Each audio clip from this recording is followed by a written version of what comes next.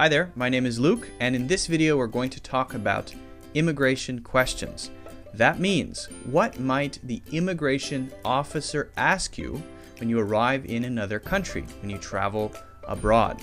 And how do you answer those questions? Let's get started.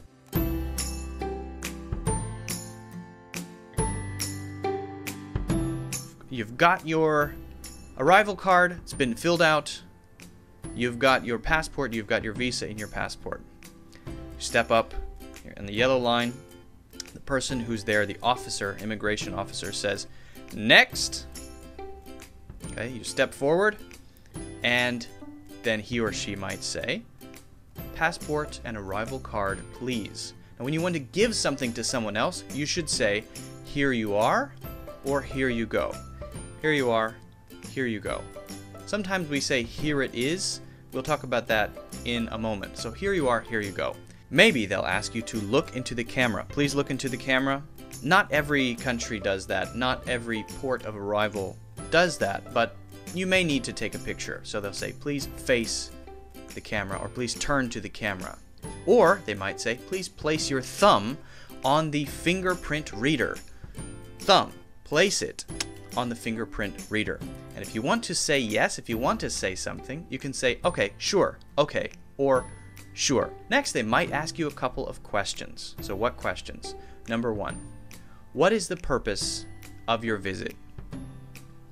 For this one, you don't want to say too much. You can say visiting family, visiting friends, tourism, business, whatever it may be. Generally, keep it simple unless they ask some follow-up questions. So if you say business, they might say, "What kind of business?" Then you could say, "I'm attending a 3-day conference in Las Vegas. I have a flight from here to Las Vegas, and then after the conference, I'm going to travel to another city to visit a friend." If it's visiting friends, then you would maybe have to say, "I'm going to be staying with my friend in Chicago for 3 weeks." Or, "I'm going to stay with my friend in Chicago for a week, then I'm going to go to Seattle, and I'm going to go to San Francisco. What is your friend's address in Chicago?" Or, "What is the address of your hotel in Las Vegas?" What is the address? Now, you should have probably written that down on the arrival card, but sometimes they will ask this question, or maybe you forgot to write it down, so they might need to ask you. If they ask you that, you have it on your phone, you might show them your phone and say, "Here it is." Or you have it on a piece of paper, you might say, "Here you go," or "Here it is." Or if you really don't have it written down anywhere, you might have to tell them, "Oh, it's blah, blah, blah." If you don't know, you can say, "I'm sorry, I forgot to write it down." If you know the name of the hotel, you could say, "I'm staying at the Marriott Hotel in Las Vegas, but I can't remember the address and I forgot to write it down." They'll say, "Okay, probably." Or they might say, "Go back to your country." No, they won't say that.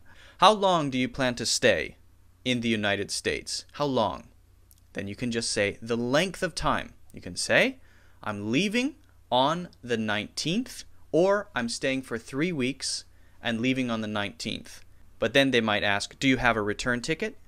So you could say, "Yes, here's the itinerary." So then you can show them that you have a confirmation from that airline that you have booked a flight. "Yes, I have booked a return ticket." Or, "Yes, I've booked a ticket out to another country.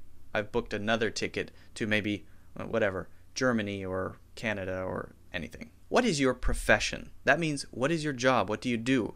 Now, if you're a student, then you don't have a profession, but you can say, "I'm a student. I'm a student, and I'm just visiting my friend in Chicago." If they say, "What is your profession?" and you have a job, you should say your job. "I'm a doctor.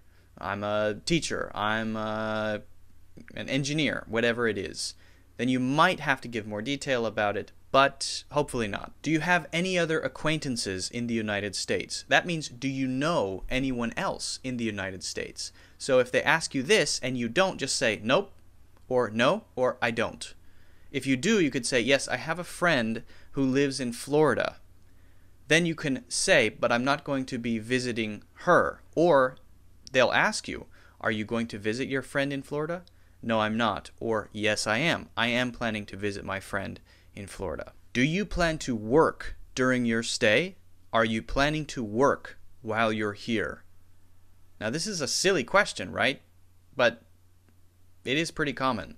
If you're on a tourist visa and you have no plan to work, you should just clearly say no. No. Do you plan to work? No, I don't. Are you planning to work? No, I'm not. I'm not.